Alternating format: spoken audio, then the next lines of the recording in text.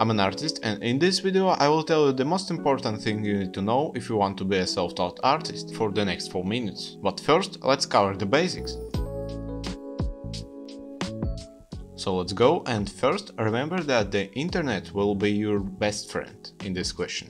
Whenever you don't know how to do or draw something, you just go and Google it.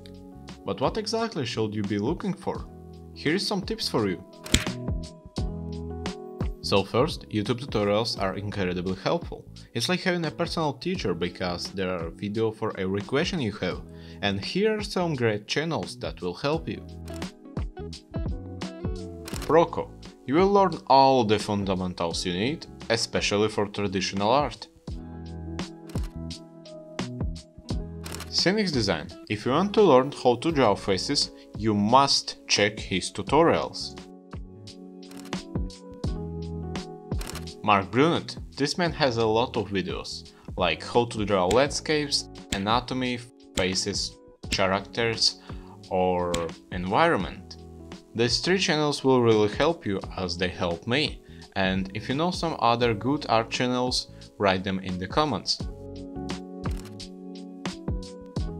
Next tip, it's references. If someone says references are cheating or something like that, they're really wrong. Remember, if you want to learn how to draw, you need references because you must know the structure of the objects you draw or the anatomy someone you draw. And if you draw poses without references, there are no sense in your learning because you must know how it really looks like.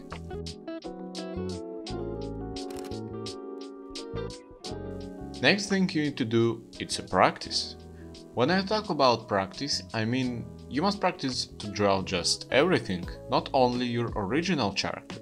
Because in the end, you will be able to draw only your original character. So you must practice also a perspective, like anatomy, lining, shading, line art, like composition and a lot of other stuff. And I recommend you to separate this. Like for example, you can draw anatomy for 1 week and then perspective the next week and so on. This method helps you avoid art block because you will draw different things and it makes your learning not so boring. It's not must be exactly in 1 week.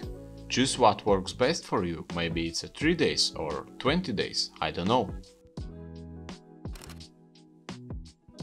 But all this is useless without next. Discipline. Being a self-taught artist is good because you can learn art as intensely as you feel comfortable. But it's all zero if you don't have discipline and don't build your own art routine. One more thing that can help you: set goals you want to achieve. This will be a motivation for you and will help you understand what you need to do first. Like for example, if you want to be a character designer, you won't start by learning how to draw landscapes.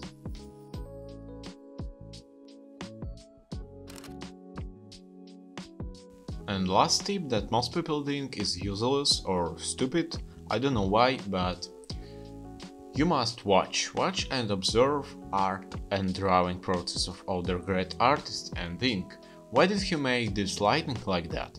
Why he used these colors? And why characters place it here but not there?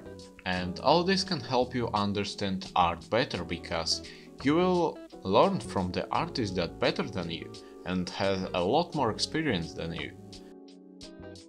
So this was the thing you need to know to be a self-taught artist. Subscribe if you like this video for more content like this, and thank you for watching.